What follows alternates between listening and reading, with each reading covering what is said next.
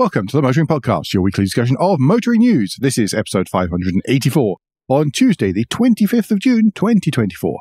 Hello, I'm Alan. Hello, I'm Andrew. And this week we'll be seeing Some Feel It's Good to Talk. In new car news, we see some cars returning, which we'd all better go out and buy. And in points of interest, we share some sensible policies for a happier Brit. But first, we have a smidgen of follow-up, and it is the news that the tariffs that the EU wants to impose has caused the Chinese and EU senior people to actually realize perhaps is now a good time to grab the phone and chat to each other and see if they can thrash this out properly, like sensible people. It's good to talk. Yes, quite. So they are thrashing it out between them. In the meantime, China, however, could offer German car makers who are against this because, of course, they're the ones who are building all the EVs in China and then wanting to bring them back again. They could offer them other perks to try to offset the EV levies, like dropping the levies that are on large-engined internal combustion vehicles and things, all sorts of stuff that will benefit the German car makers. China want the tariffs to be removed while they start this consultation, apparently. Not quite what they're going to be consulting. It's more of a negotiation, I would feel, at this point. Yes. Both sides made it very clear where they wish to stand. Yeah. Of course, just Stellantis don't really build in China and bring back. That means that France and Italy are on one side going, we don't want it. They want to sell relatively low-priced EVs. I mean, we talked the other week about the Citroën Ami being built in Morocco and these kind of things, these kind of other countries. Whereas the Germans have just set up EV building shop in China and are bringing it back. I think there's a certain amount of internal discussion and debate in there. I'm sure we'll copy whatever it is that the EU does. Yeah, the politicians are trying to play it a little bit both ways. They're trying to show that they're protecting EU workers, but equally saying, but our doors are open if you want to come and build a factory here. We're perfectly fine if you want to do that and employ some of our voters, and we can say, look what we've done to give you more jobs. Which is fair enough, because that is actually the better outcome for everyone. Yes. Involved, and you can't really argue with that. No. Talking of Italy, though, Alan, do you want to take us to the naughty step? Yes, and in new news, it is new news this week, yes, is Italian firm DR. Now, DR don't sell in the UK. They never have sold in the UK. Mostly been Italy only. Now, some of you might remember, though, having seen them, they had a stand at Geneva quite a few years ago. And it was relatively big, but it was in the corner, and everybody was kind of wandering past going, what on earth's that? Turns out what they are rebadged Cherys. They're not just Cherys these days. For a long time, they were rebadged Cherys. They're also JAC and BAIC cars, but they are brought in from China, and then there is a factory, and something happens in the factory, and it might be a bit like the Lada one used to be in Hull, where basically they stripped down and rebuilt the Ladas so that they wouldn't actually fall apart. And I don't know, I think they do sort of refinishing and sticking on of DR badges at this factory in Italy. However, that has been deemed by the Italian government. Well, by the EU, actually. The EU themselves. Oh, you're quite right. It is. It's the EU, pardon me. That this does not count as made in Italy. Who knew? Who'd have thought it? They are actually going to fight this immediately, and the founder, Diricio, has said that we fully dispute the decision or are about to challenge it. Yes, exactly. They have finally, by the way, broken into one of Italy's top 20 brands. They sold 32,650 new cars, market share of 2.1%, which is year-on-year growth of 34%. It seems like quite a lot of that, though, certainly last summer, was in the rental car market. Because I know a few people, both from the internet and in real life, who went to Italy and ended up with DRs as rental cars. I believe at least one returned it to the rental company going, can I have something which is actually a car, please? Words to that effect. Because not good. I've seen them on the streets before in Milan and stuff. They are cheap. But I think that's the best thing they've got going for them is cheap. I'm going to take us to BMW. And they have announced that they have cancelled their $2 billion battery cell contract with NORTHVOLT because NORTHVOLT were not going to hit the timescales that were agreed in 2020. The two companies will continue to work together, and I'm quoting here from the BMW statement that is reported by Reuters, that they have a strong interest in establishing a high-performance manufacturer of circular and sustainable battery cells in Europe. They're going to replace them with Samsung SDI, and this one. Now, there's one thing that's worth pointing out about this story is that NORTHVOLT has multiple battery plants. These batteries, which have been giving trouble, it seems, were from the plant in Sweden. They just haven't been able to get it right, it seems. They are still BMW are still working with NORTHVOLT for the Neue class EVs and the batteries for there. They're meant to come from NORTHVOLT too. That's from a different factory in Heide in northern Germany. Whilst they've dropped out of this contract with NORTHVOLT, they are still looking to use NORTHVOLT, but maybe different battery configuration, different factory. Yeah, I don't know whether they were the ones who were going to supply the cylindrical batteries. Because remember that brought the inbuilt advantage of allowing airflow and cooling. I think loads of people use cylindrical batteries. I know Tesla do and stuff. Yeah. Yeah, because it always seems weird to start with, because you think, well, why don't you get something that tessellates? But then, of course, you need the coolant to flow through it, and that's what cylindrical ones give you, just a little bit of touch. And then, of course, most of the biggest exposure to cooling. Yeah. Liquids, air, whatever it is you're using. But we'll have to keep an eye on NORTHVOLT, because that's quite a large contract to suddenly come off the books for projected forecasts and investment and R&D. Hopefully that doesn't harm them, but also I think it underlines that we are still so early into EVs and the technology. Yes. I mean, there may well be another manufacturer who comes along, steps in and scoops up most of that. Because people are really looking for battery capacity. Yep. There may be a silver lining in that one, but not at the minute.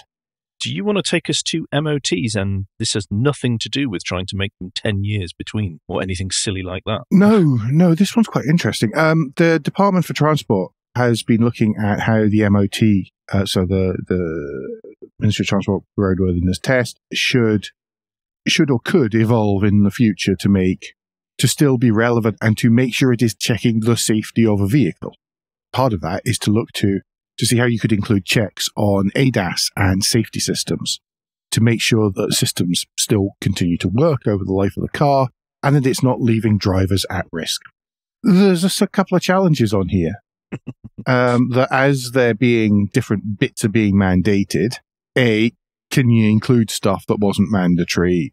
All these sorts of things. And then there's lots of other bits and pieces. Like there's a paragraph here in this AM Online article which says the DFT notes that the present ADAS systems and even their terminology, in inverted commas, are not standardized, and this makes it difficult to assess accurately what percentage of vehicles are already fitted with the devices. The other thing is, I don't know, I know that you found it, so many different manufacturers, different standards of ADAS system out of the box. And what would happen if the absolute standard manufacturer-shipped ADAS system actually doesn't meet whatever it is that the Department for Transport puts in place as the test? Yeah, because how are they going to test it as well? Yeah. Are they testing it on a test track, which is... Look, Mom, no hands! Yeah, which is kind of difficult for your average MOT station to be able to do. Yeah.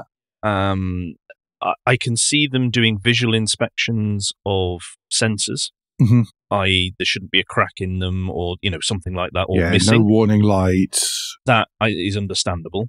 But beyond that, I'm not sure how they can do this. I don't know if they can do calibration or anything like that, but especially as some of them use one technology, some of them use another technology, a standardized calibration set's not really going to work. It's some interesting questions. I had another thing that came out of this as well, by the way, which we discussed beforehand, and is a bit of a tangent. But it's tests for vehicles straight out of the factory. Yes. Partly for this kind of thing, partly for other stuff that I've seen, news really from vehicles that aren't sold in Europe and won't be sold in Europe, about quality straight from the factory. In that I've seen reports recently of vehicles shipping with non-working windscreen wipers. These kinds of things. Not just that, but people accepting them. And other stuff, like I've seen comments from both sides of the Atlantic about headlamp aiming in new vehicles. And it did make me wonder, why there's no test for that before a vehicle goes on the road. Because it's assumed that a factory is going to assemble stuff properly and build it and test it and aim it. But we've seen that isn't the case. If you're really pursuing cost, you're really driving down cost, then you're not going to bother, are you? But I think nothing we've seen that, obligating you to do that, haven't we? We've seen that with the scandal in Japan, that they get certificated beforehand, and it is presumed they are following that same perfect system all the way through for all of them. Yes. There are some brands that are clearly not doing the same standard each and every car. Yeah. And stuff does happen as well. Let's be realistic, because there are humans involved. Problems will just crop up through just life and the way things are. We have to accept that. It will be interesting to know what is a manufacturer's testing process at the end of it, because they have to do something, won't they? Because it would cost them so much to take them back in. You'd think so, wouldn't you? Yeah. But it was just the whole, these things are so different. Some of them are really good. Some of them are absolute rubbish. How can you tell the difference? And given that there are no real standards around these things, how can you then test if there is no standard that you should be standardizing against? Yeah. Which is a minimum level of requirements. So, sorry. Anyway, enough of the tangent. Let's move back on. Buses, Andrew. Electric buses. Yeah, WRIGHTBUS has launched something called New Power, which is a program to convert diesel buses to electric. Their own buses, that is. And the idea is that they're going to be priced at around £200,000 to do this. And the picture just shows a typical double-decker bus. I'm presuming that price is for the larger buses, nothing small. And what they will do is they will remove the powertrain of the diesel, insert all the gubbins that are required to make it EV. And they are hoping to target operators that have got midlife buses, not when they come to end of life and then doing it. Yeah, when they become end of life and they're really polluting and nasty, then they're used to transport school children. Yeah, it's because that's what you really want, the really old polluty buses around all the kids. Yeah, absolutely. Never understood that. Here's one thing, it's something that America actually does much better. But they are hoping that cost of £200,000, which is apparently a lot less than a brand new dedicated EV bus, will encourage more people to take up and get the fleet, the UK fleet, in greener quicker. Interesting thing about this is that the work is taking place in the former, it's in the New Power facility in Oxfordshire, which used to be the headquarters of Arrival. That's been quite a quick turnaround from bankrupt company to has new life. And it looks to be more sustainable as well. Yep. Last thing before we get to Guilt Minute, Caterham.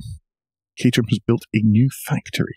It is not far away from its old factory, which is great because that means it's got all the same people working there, or most of the same people, because that's nice. And it is purpose-built. It is shiny. It has all the kit in all the stations. It has 33 build stations. They can be constructing up to 33 Caterhams at a time.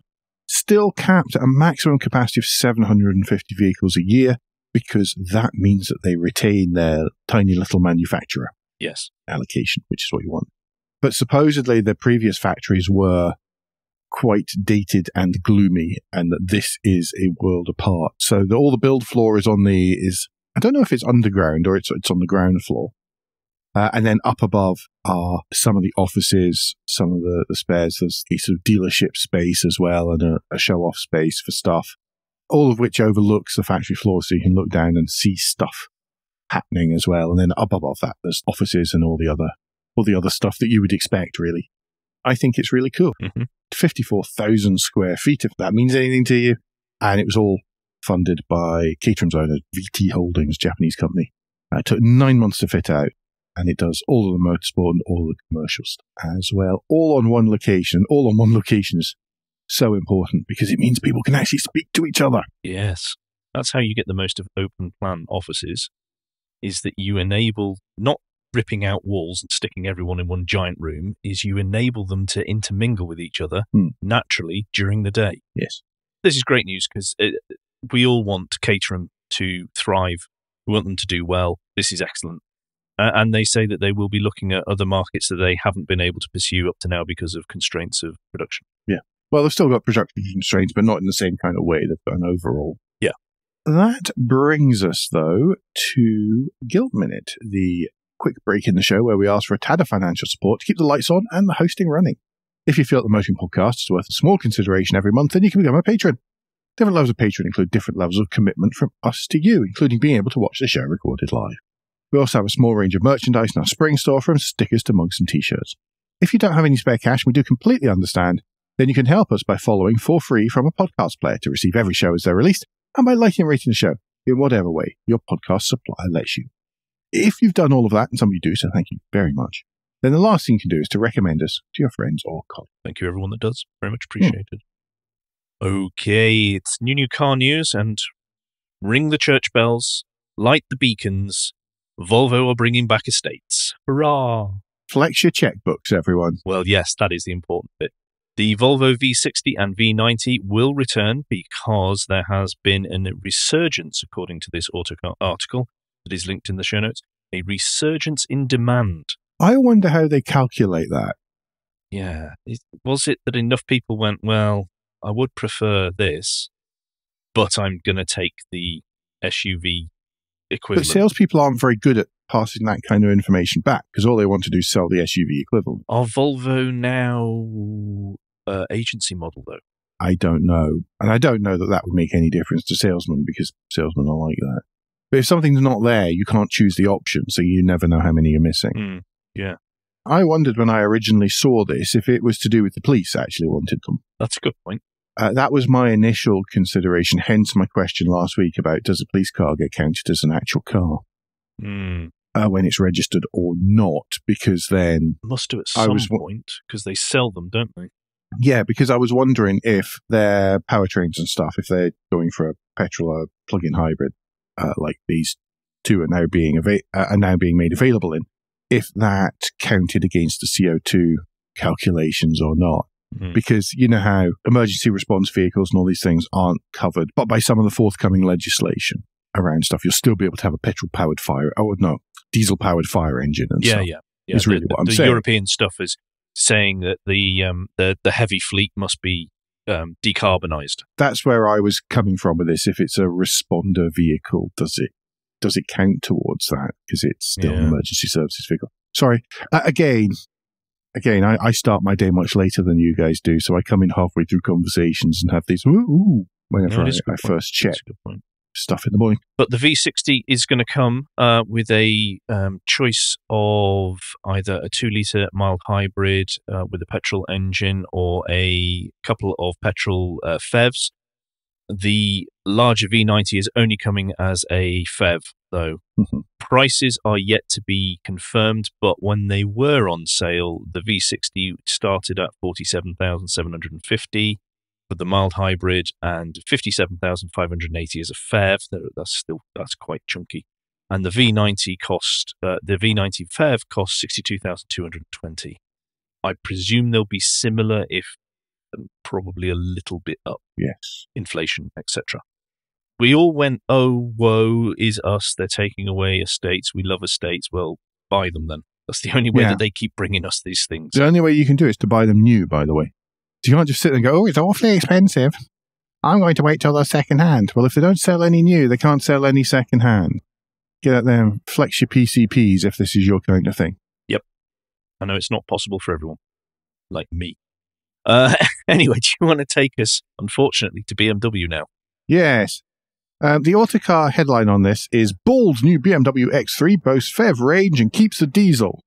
It does. It has a PHEV range and it does keep the diesel, but whether or not you describe it as bold or ugly is down to you, I guess. I'm going with ugly. I'm going with pretty repulsive. It's another example of what is happening with BMW's design. Did I write this or did I just think this quite hard? The other day about marketing-led companies, where no longer is stuff engineering-led, it's very much marketing-led. And it's marketing.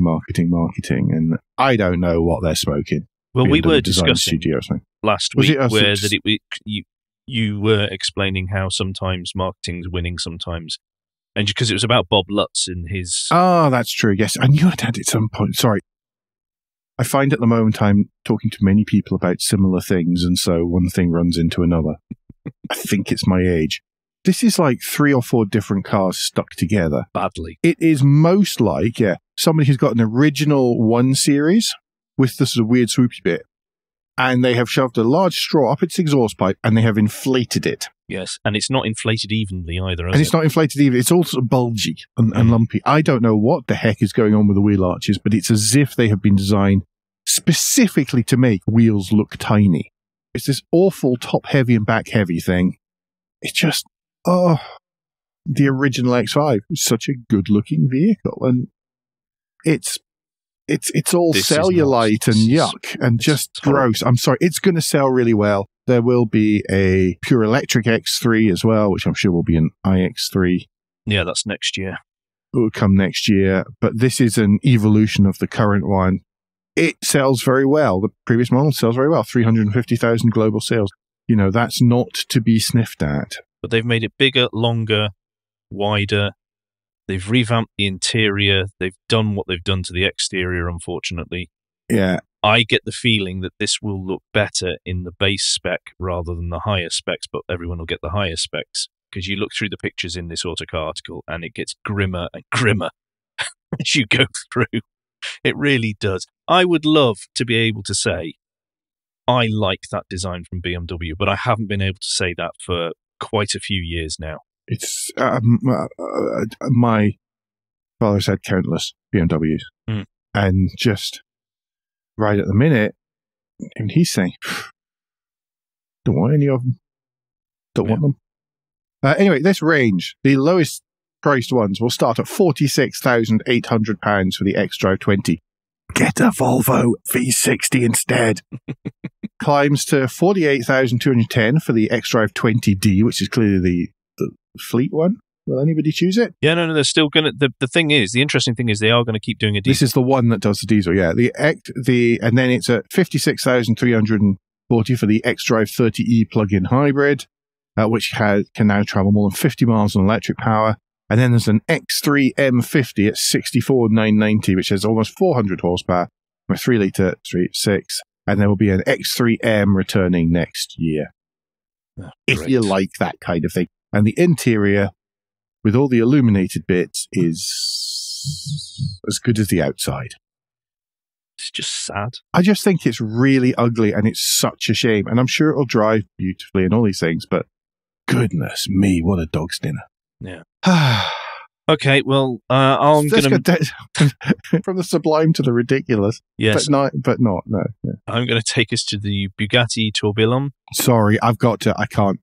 Go on, then you pronounce it. I thought I was doing okay. It's Tourbillon, because it's a French term, so it's a Y instead of a double L. There's no L's? Tourbillon, yeah. Oh, okay.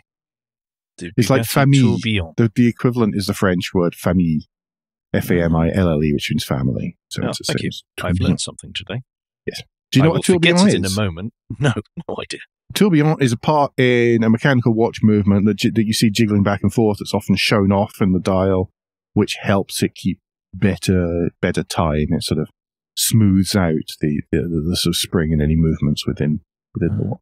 And they can be multi-jeweled and all sorts of fun stuff. Cool. I've learned 2 things now. And we haven't even got into the story. So this car with its fancy name that I can't pronounce is going to cost $3.2 million. Currently has a top speed of 276 miles per hour and uses a V16 hyper hybrid power plant engine thingy. And it comes to us 20 years after the launch of the Veyron, which was and still is an amazing feat of engineering and bloody-mindedness. And so is the Tourbillon, by the way. Yes. Absolutely. We will pick bits of this apart in a moment, but I have to say, I think the exterior is actually quite nice looking, and I love the fact that they have obviously done so much between design and engineering and got them together and made them work together so hard, because there's so many little aero bits, not only just to keep it on the road, but also to make sure that it doesn't cook its engine. So there's thermal dynamics as well as aero, all involved in all these little touches that the more you look at the car, you notice. It's a wonderful piece of engineering and packaging. It truly is. Till you get to the inside. Well, the other thing,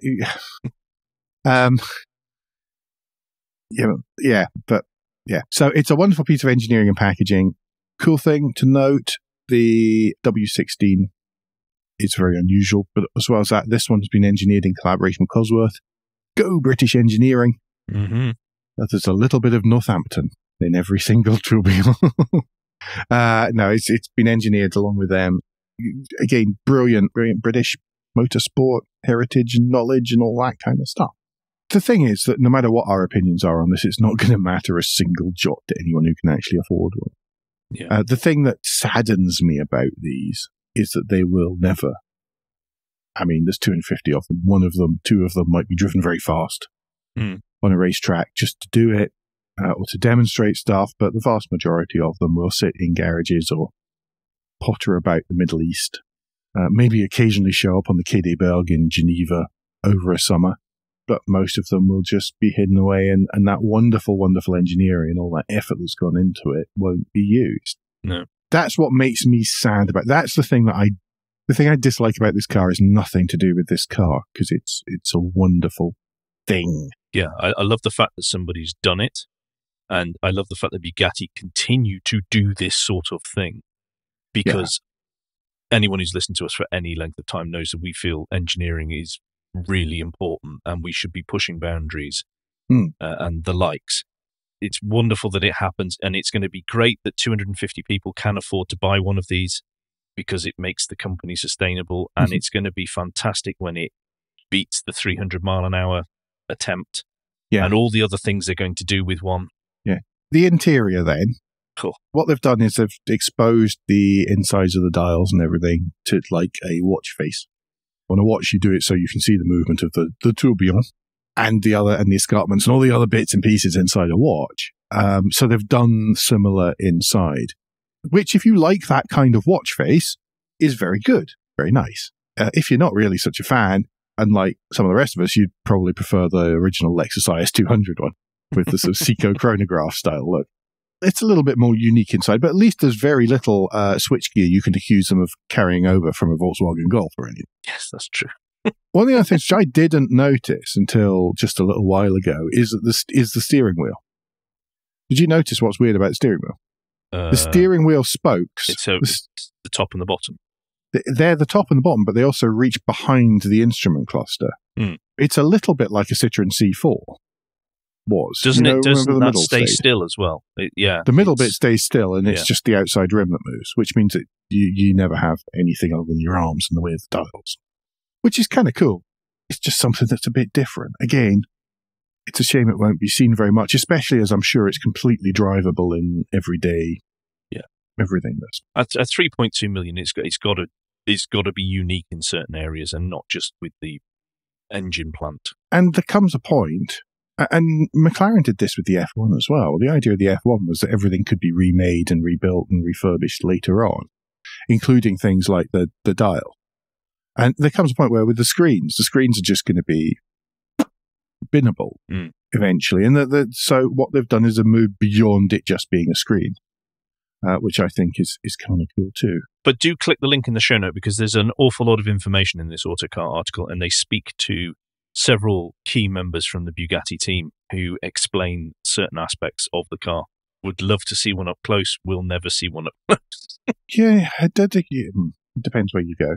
You could quite easily just be wandering through central London and happen to see one up close. Don't involve leaving the house. Anyway, do you want to take us to Genesis then? Yes, Genesis. More hot, very fast vehicles, 641 brake horsepower from the new Genesis GV60 Magma.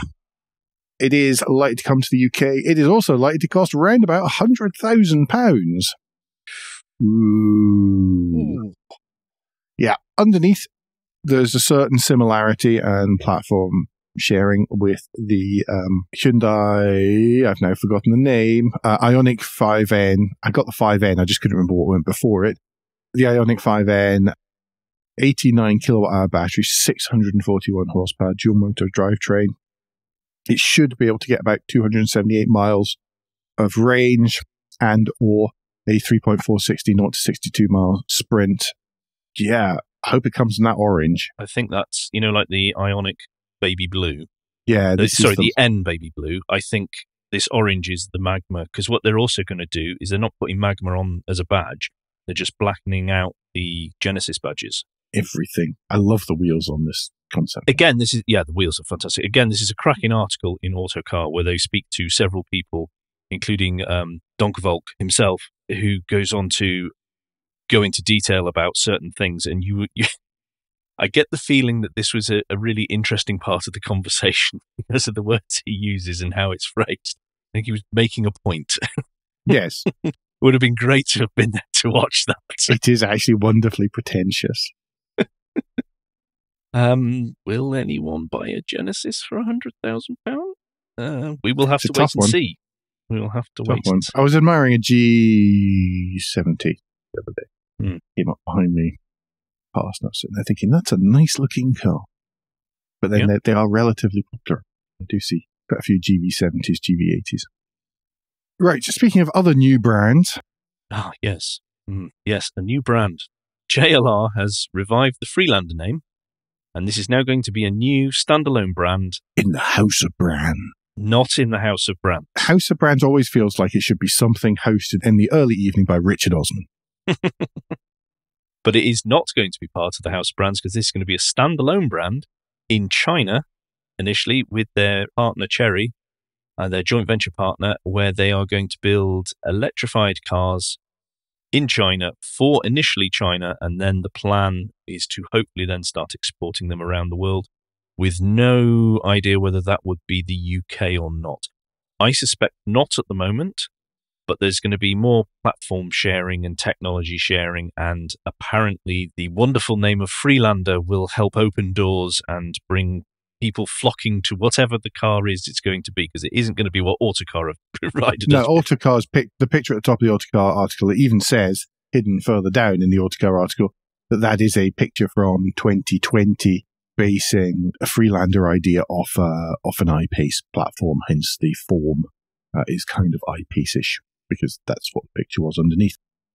Freelander are unlikely in North America and Europe because the Freelander name got so trashed by reliability woes that they dropped it, hence it became the Discovery Sport eventually in Europe and most of the world, and then before that they'd already dropped it in North America to make it the LR2 because they dropped Discovery and Freelander to make LR2 and LR3 in an attempt to move on from previous challenges with reliability. Mm-hmm. Let's see what happens with this. Ties in, of course, with the announcement that JLR and Chery were going to work together on electrified platforms. Mm-hmm. Jaguar will be able to use their platforms for this Freelander project. The Freelander EV portfolio, as it says in the JLR press release. That is the problem when you discuss JLR stuff at the moment, is that it's so Ponzi-posy. The Freelander portfolio represents complementary growth. Yeah, and the House of Brands and all that. It's like, okay, any chance we can see some cars soon, please? Just something. Yeah. Jaguar? Something Anyone? to give us Jaguar? something to give us some hope. Who remembers Jaguar? Anyone? I mean, as I say, that they are the current thing. Sorry, let's balance here. Do my BBC bit. Current range seems to be selling very well, certainly in northeastern USA. The exponential rise in the number of new what the hell do you call it these days? New Discovery and Range Rover Defender cars, badged vehicles, which may or may not also say Land Rover on them, but that's not a brand anymore because it's a brand. And it's I thought we were being balanced here. Ponzi wank. But there's more of them. That's good. Yay. Yeah. Go British engineering and manufacturing where appropriate. Yep. I failed miserably at trying to be super positive there, didn't I? Let's forget new car news now then. Let's move on to points of interest, because we don't need to be balanced there because all of it's good. Oh, nicely done. Lunchtime read this week is on Hagerty it is by Matteo Licata. It's about a 5-minute read, and it's the rise and fall of Turin's design firms. Whatever happened to the big brands, those big design houses that we used to see all the time, Bertoni's, Pininfarinas. Why are they all so quiet these days? And yeah, great piece explaining just the differences and then what happened, and then how other car manufacturers played them off each other without necessarily ever actually investing. Well worth 5 minutes of your time. It's Matteo. It's always going to be good. Yeah. And some cracking photos as well. Yeah, I love those. Okay, list of the week is from Autocar. It is a slideshow. And this week, I have to say, it works perfectly well for me. I don't know if it works for Alan. Hands up, perfectly well so far. Excellent. Thank you, Autocar, for whatever you've done. 20 clicks in, and now I'm talking, it's probably all going to mess up, but it now seems to work perfectly in Firefox. Thank you so much. Yes. For those of you who keep me abreast of technical changes in the background of the Autocar website, yes, thank you. Yes, we do appreciate your efforts. We really do. We really do.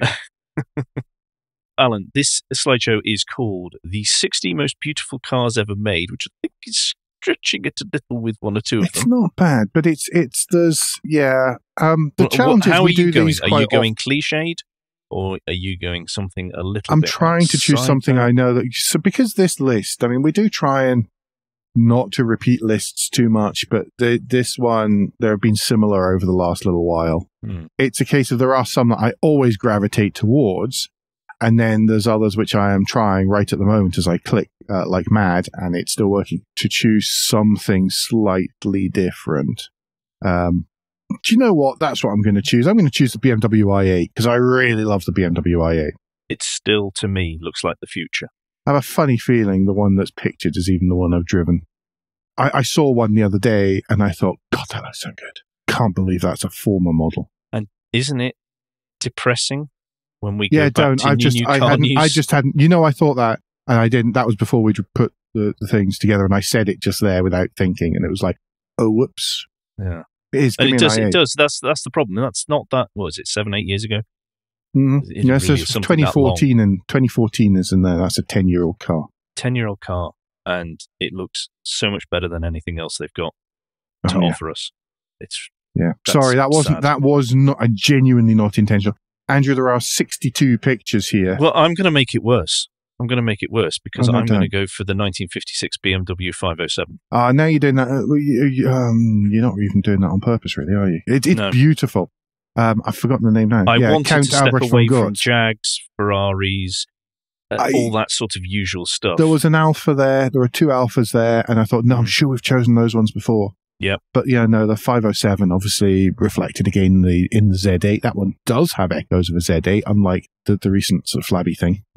And it's a beautiful, beautiful car. Yeah.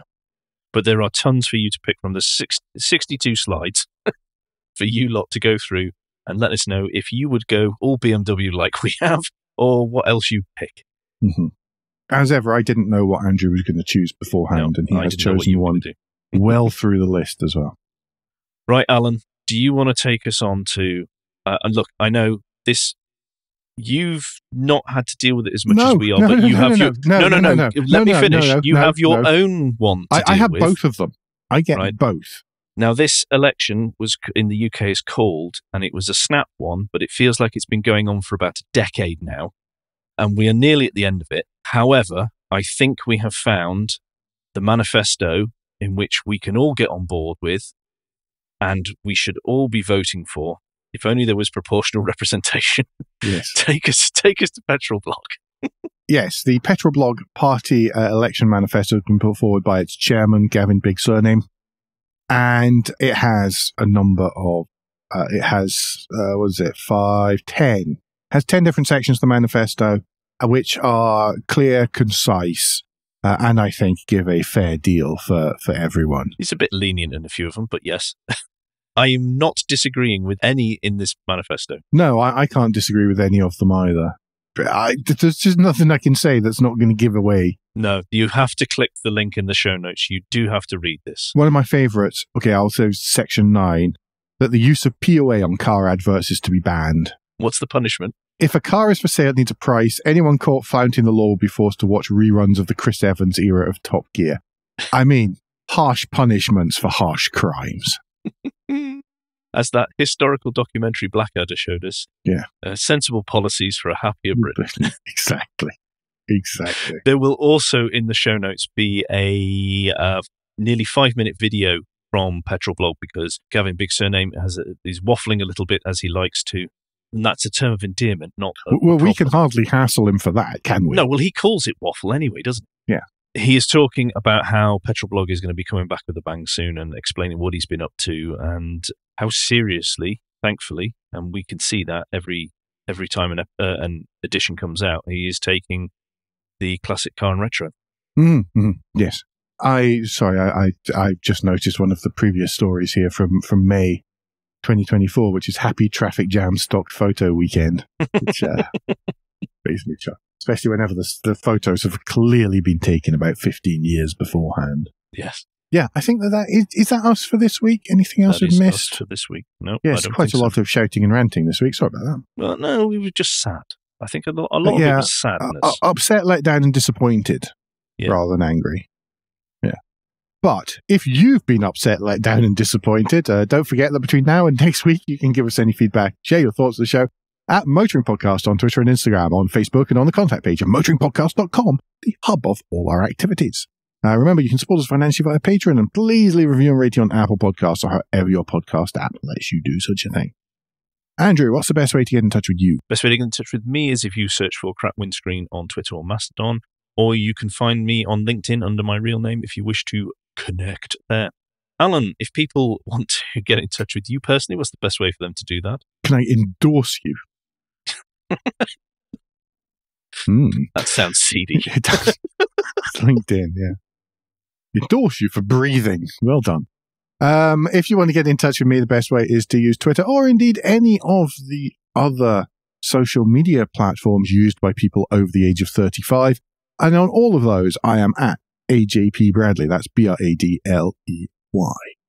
As you said, we'll be back very soon. But until then, I've been Alan Bradley. I've been Andrew Clues. And safe motoring.